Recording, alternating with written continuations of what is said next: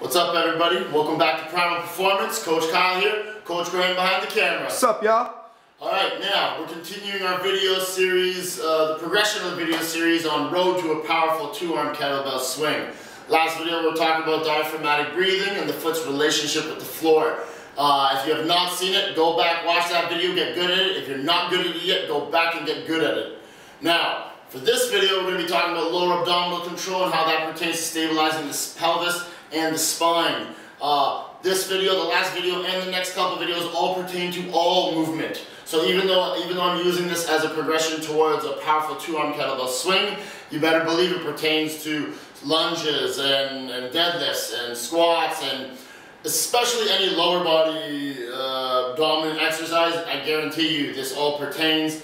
It still will pertain to most upper body movements, but I'm sure there's a couple things people could point out where it may not be needed or necessarily optimal. But nonetheless, today we're talking about lower abdominal control and how it has to do with stabilizing the spine and the pelvis.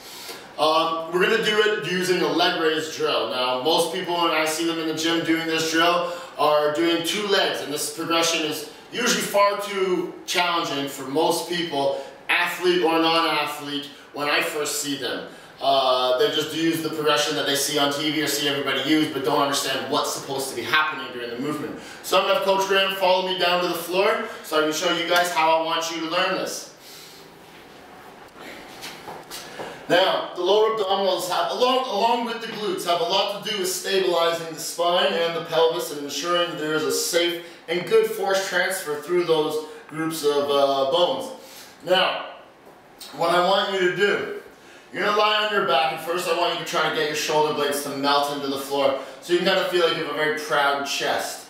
Now once you've done this, there should be an arch between your low back and the floor. I'm exaggerating it now so you can really see it. Yours may be less than that, it may be more depending on what issues you have in your body, but nonetheless there should be a slight arch between the floor and your spine, your low spine. From here, the job the lower abdominals have here when they contract is they posteriorly rotate the pelvis. The glutes have a lot to do with this too, but for the sake of this video, we're only going to be talking about the lower abdominals. Now, what I want you to do, I want you to tilt your pelvis back so that you can feel your vertebrae, especially between here and here, pressed against the floor. Feel your entire back between those areas pressed against the floor. You should not be able to budge a hand underneath, get anything from underneath there. There should be no space whatsoever, no light, no nothing. And I don't mean just pressed against there. I want you to push so hard against the floor as if you wanted to push the floor further down. Now, from here, once you can hold this position for good 20 to 30 seconds, the way I want you to progress it, I want you just to pick up one leg and try to keep the knee bent.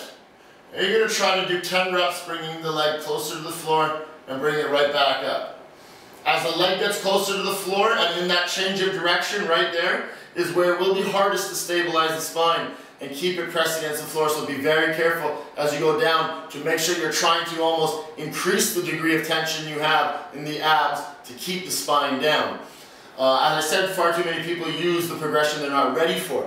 All the legs are doing in this drill are acting as load along with gravity to try to pull your pelvis and your spine out of the position. And again, just like you will see in other exercises, that load is trying to twist your body up, mess you up, and you need to be able to stay tight adequately in the right spots to ensure this good force transfer. So, when you stabilize the spine via the low abs here, I only want you to use the progression whereby you can maintain that rigid spine. If you feel the spine even wavering a little bit, like, oh, there's a little bit coming up, I don't even want you to use that progression. Regress to the point where you know for every single rep, 1 to 10, regardless of level of fatigue, you've not let the skeleton change position, especially the spine between here and here, change position. Once you can do 10 reps with one leg with the knee bent, I want you to try 10 reps with the leg straight. Then I want, if you can do that, I want you to try 10 reps with both legs bent, and then if that's easy enough, 10 reps with both legs straight. But don't take it for granted, okay? Don't go to the hardest progression first. I'm telling you, start off with just holds and make sure you're aware, feeling that tension down lower here when you're trying to really keep the spine pressed against the floor. Once you can do that, then you'll progress to the harder versions. As I've said before, Primal Performance, we think muscles are cool, so go build yourself some.